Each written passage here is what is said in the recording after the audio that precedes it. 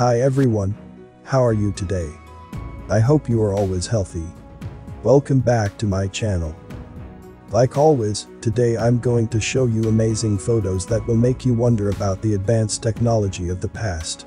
Some might say that I'm being repetitive by displaying these photos. But that's the whole point. These photos are proof that a small occult elite of race to make the history to fit their narrative. Anyway, before I start, don't forget to subscribe to my backup channel. Please check the link in the description box below. So, without further ado, fasten your pants and let's get started.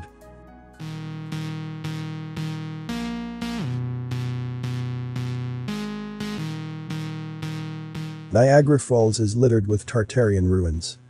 There's also a Niagara Star Fort. The Niagara Star Forts were used in the War of 1812, which is a sketchy story.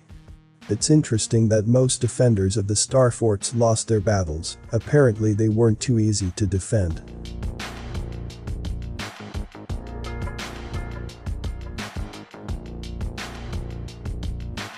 The geometry of an apple encodes the pentagram and the torus.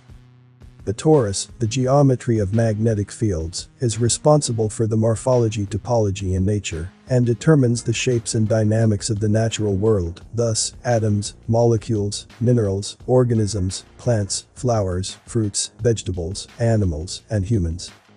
The golden ratio, phi, and Fibonacci sequence are governing the laws of physics and all shapes in reality, because we live in an electromagnetic universe, ruled by natural laws of proportions.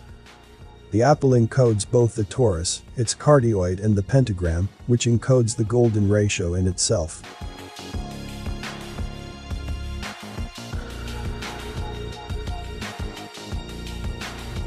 The Royal Pavilion in Brighton, UK.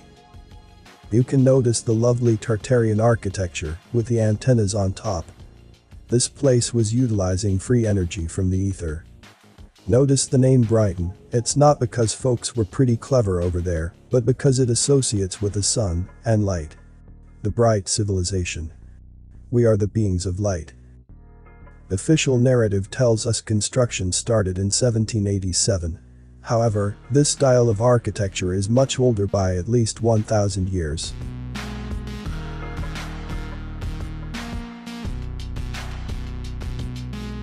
The Tunguska event was a tremendous about 12 megaton explosion that occurred near the Podkamennaya Tunguska River in Yeniseisk Governorate, Russia, on the morning of June 30, 1908. I personally know a man for many years now who was quite high up in the KGB. I remember the first time I asked him about Tartaria years ago, he knew all about it. I also asked him if he knew anything about the Tunguska event, and he said Tesla's work was involved in the event. Tartaria History Channel.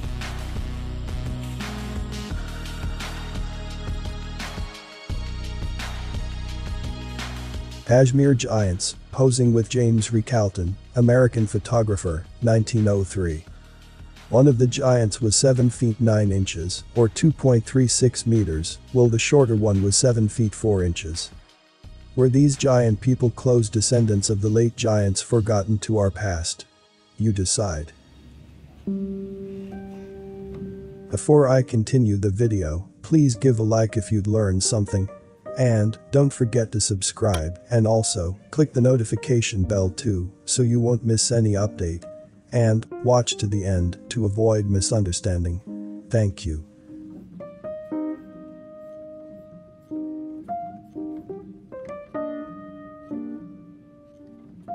Karsleton, Denmark Road Sewer Pipe. Constructed of cast iron and with details we don't understand, this column today actually serves as a sewer vent, commonly known as stinky poles. In Karsleton there are approximately 29 posts of this type.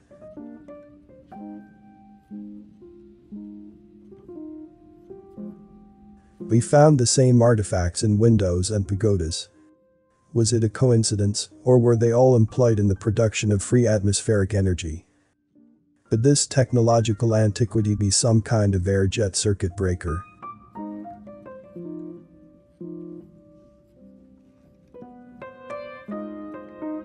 Hans Steininger became famous for the longest beard in the world, 1.4 meters, which he was very proud of. In September 1567, a fire broke out in the city where Hans lived. Running from the fire, he tripped up over his beard and broke his neck. Over 450 years after Steininger's death, his beard survives, currently on display at the District Museum Herzogsburg in Braunau. I do find it interesting how this is so well documented, and with such importance given to this story, and even holding on to his beard in a museum. Where in other areas of history, it can be very hard to find any information.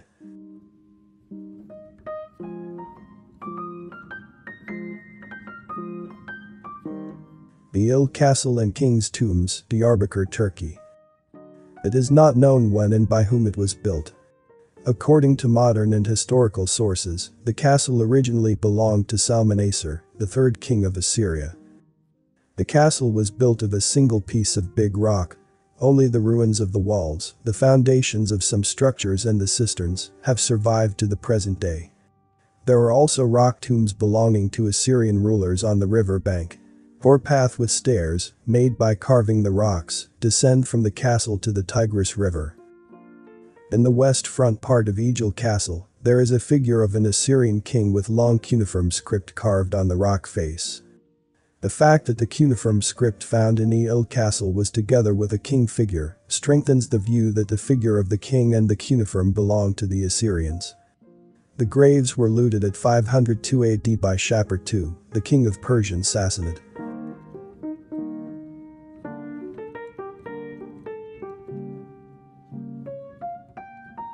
Anyway, this is a cost of living in 1938, when the dollar actually had a real value.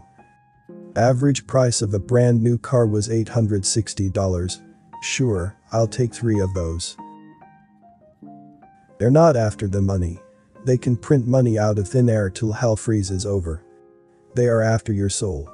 In the end, that's what's really valuable. That's eternal. When faced with challenges, some of you are folding under even the slightest pressure.